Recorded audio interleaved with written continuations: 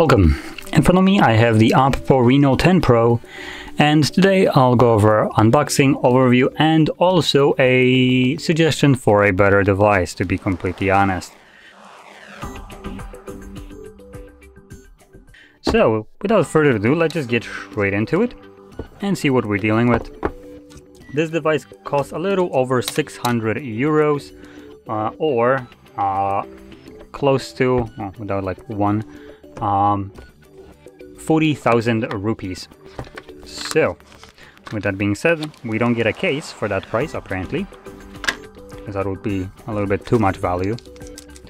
Then we get our device, which honestly looks almost exactly the same as the non-pro version. We get a hefty 80-watt charger, damn, and a cable Type-C to Type-A. And that's basically all we get in a box. So let's turn on the device. And I'm gonna start off with the display, which you should be able to see in just a second. So this is a 6.7-inch display with a resolution of 1080p by 2412. It is an AMOLED display, boasting 1 billion colors, 120 Hz refresh rate, HDR10 Plus certified, with a peak brightness of 950 nits, which in this case, it's exactly the same specs as the non-pro version of this device. When we flip it over to the back, we have a main sensor being 50 megapixel wide sensor f1.8 24mm, multi-directional PDAF with optical image stabilization. Then below that we have a 32 megapixel f2.0 47mm telephoto lens, also boasting a PDAF and 2x optical zoom. And below that we have an 8 megapixel f2.2 112 degree ultra wide lens. And with those cameras at the back, you can shoot max at 4K 30 frames. A little bit disappointing for the price. And at 1080p 30/60 and slow motion of 120 and 480. With gyro electronic image stabilization, and also including optical image stabilization and HDR. Now at the front, we have a 32 megapixel f2.4 22mm wide lens, and that can shoot only at 1080p 30 frames.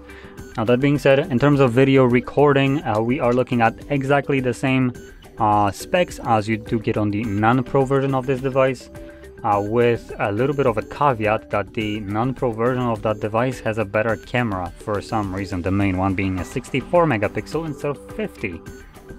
Baffles the freaking mind out of me, why? Considering it costs more. Now anyway, moving on and disregarding that, we don't just end the downgrades for more money just here. In terms of battery capacity, we are looking at a 4600 mAh compared to the 5000 that this device comes with. Again, why? Luckily, it starts to catch up and give you better specs in terms of processor, giving you a Snapdragon 778G. It's a 5 gigahertz or 5G capable connectivity processor, so obviously you have the 5G. It also starts with 256 gigs of storage and has 12 gigs of RAM on UFS 2.2 storage type. And this is actually the only variant you'll have.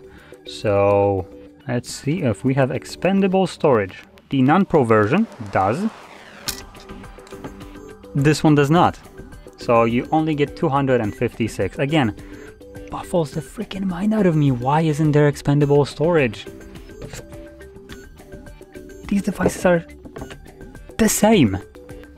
They are literally the same. I don't understand why they cut features from this device and why it actually weighs more. That's also a better question. Oh boy. Okay, continuing to a couple additional things that aren't necessarily visible. We do have a under display fingerprint sensor. We have reverse charging and obviously the 80-watt wired charging, running power delivery 3.0 and quick charge 3. it should charge your device up to 50% in about 10 minutes. So it's stupidly fast, if not more. It's not advertised, but that's about, I would guess, somewhere along those lines.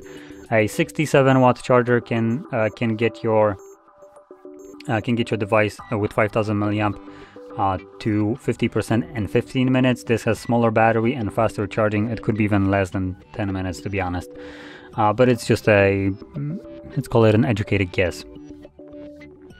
Now, last thing, this device comes out of the box with Android 13 running its own skin, Color OS 13.1. And that's about all there is to this device. It's a expensive device that for some reason in certain cases fails to deliver more than the non-pro version of this device, which the reason I was going to give you a better recommendation of a device was because the non-pro version of this device was already expensive and underperforming. But this device, apart from the processor, underperforms its non-pro counterpart. How do you manage to have this bad? Like, come on. So, with that being said, I have full confidence not recommending this device, because not only is it expensive, coming at 650 euros, that's close to like what, $800? That is near a flagship price. Some devices like that at flagship grade cost this much, and obviously will perform significantly better. This device not only comes at almost a flagship price, it doesn't deliver almost anywhere flagship performance. So with that being said, I have a suggestion, an alternative to this device, the Pro and also the non-Pro version, which costs less than non-Pro version, and we're talking about a decently less, while being more powerful in every way than the Pro version of this device. And for some people this might not be a surprise, that's going to be a Xiaomi POCO F5 Pro. This device literally has no competition. It's that good. I probably sound like a broken record for anyone who's seen these kind of videos before. I'm not necessarily a fanboy of Xiaomi, but they do create some pretty decent devices from time to time, and POCO F5 Pro is one of those. Now let me start off with the price tag, just so you have an understanding. The price tag is 570 euros. That's actually incorrect. It's actually, let me quickly check. So right now, in terms of PLN, this device costs 2,600 PLN. Actually even less, depending on where you go for. 2,560. It's pretty cheap. Basically, and is the idea. So it's somewhere like 400 something dollars. It's pretty, let's actually round it up to 500 bucks. So for 500 bucks, you get a device that outperforms this one that costs more than 700, and you get a faster processor, you get bigger battery, slower charging. I also get a better display, being also high resolution. So let me just go literally spec by spec comparing it. Display wise, 6.67 inches compared to this one being 6.7, so it's just like 0.03, whatever, that doesn't really matter, it's the same size. Gorilla Glass 5, this one doesn't specify. When I say this one, I will always refer to the one that we're talking in a video, which is the OPPO Reno 10 Pro. Okay, continuing. AMOLED display with 68 billion colors instead of one that this one has. 120 Hz refresh rate, again same. Peak brightness of 1400 nits, significantly brighter compared to this one, boasting only 950 peak brightness. Android 13, again same as here. Base storage 256, same as this one, though POCO can go up to 512 gigs of storage. I will mention one thing. The 256, the lowest end model, comes with 8 gigabytes of RAM instead of the 12, but the one step up is 256, 12 gigs, which will be exactly the same as this one. And apart from that, it also has the benefit of running UFS 3.1 storage instead of the 2.2 that this one comes with, which is slower compared to the 3.1, obviously. Camera-wise, 64 megapixel, higher than this one.